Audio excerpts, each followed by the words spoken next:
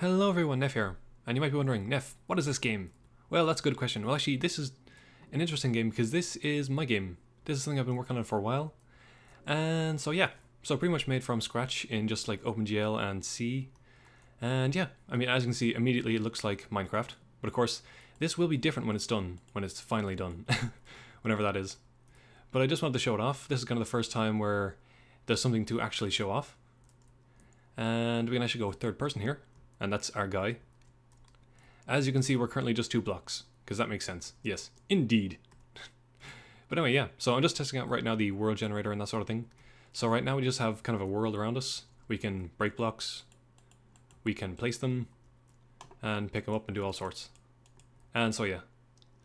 But actually, as I said, this will be quite a different game from Minecraft when it's done. For one thing, this world you see here, you notice it's kind of like this kind of like green, kind of jungly world. The important thing about this game is that it will be space-based. So in other words, there won't be just one planet you go to, there will be many, indeed. So for example, this was just like kind of a grassy, kind of like normal world.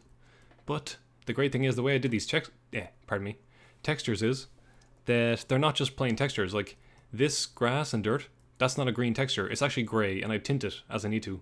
What that means is that I can make the planet pretty much any colour I want to. And I will show you an example of that now.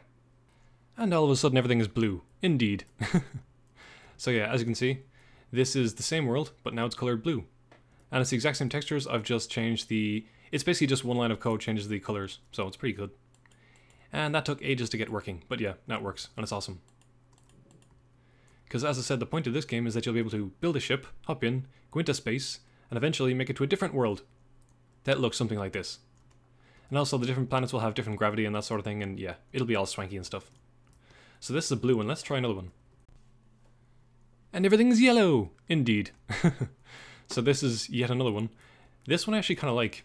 Just went for kind of a random different color set here.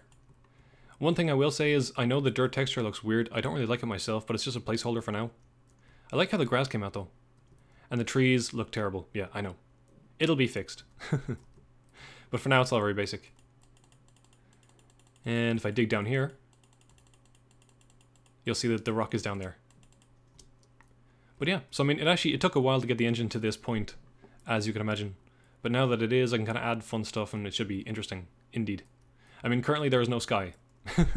It's just void around us. In fact, if I go back, yeah, you can see it's just like pure void. But that will change. I need to optimize and stuff first. And yeah, and actually, the cool thing about this concept is, because I have different planets, I can have different... like not just different colors for them, but actually they'll have different materials and that sort of things. Plus, I mean, like basic things like gravity. I mean, here the gravity is pretty low, as you can see. But I can change that per planet if I want to. And all sorts of mad stuff. So yes.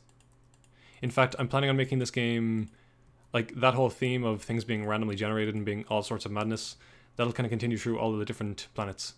So I mean, like if you go to a world like this, it'll have a totally different set of mobs than the last one. Which should be interesting. And actually, I think I have more worlds here, hang on. And yes, this one is kind of like a silvery blue world. But as you can see, it's the exact same world we're loading every single time, but every time it has different textures and it looks totally different. This one looks kind of eerie, I guess. In fact, I think I changed the gravity on this one. Oh yeah. So you have kind of a massive high jump. Now obviously, on a planet with no gravity like this, you wouldn't really have trees, but I mean, this is just a test. Oh, and actually, one thing to note, the physics are only very basic at the moment, so that's why I just moved through that tree there. So ignore that. I just put the physics in like yesterday and wow, big jump. You just go for ages. But yeah. So like collision works, physics are basically in. I don't really have a block system right now, so it's kind of funny the way I implemented this, but that will be changed soon. I do have entities in yet, I just haven't added any. I only have the player, but I have like a full system for them. So yeah. Pretty much all the basic stuff is done, and actually I have this mad system for dynamic cameras I'll probably never use. I actually can make a fly camera, but I didn't really bother to put it in this demo, but you know. And yeah.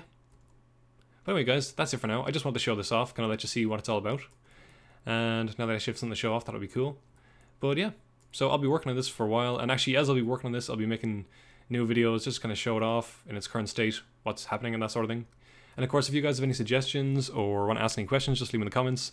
I will do my best to answer them, and you know what it is, I might get around to it eventually. But anyway, that's all for now. Just kind of wanted to show this off in case my computer crashes and I lose all my code. Indeed. Okay, guys, and good day!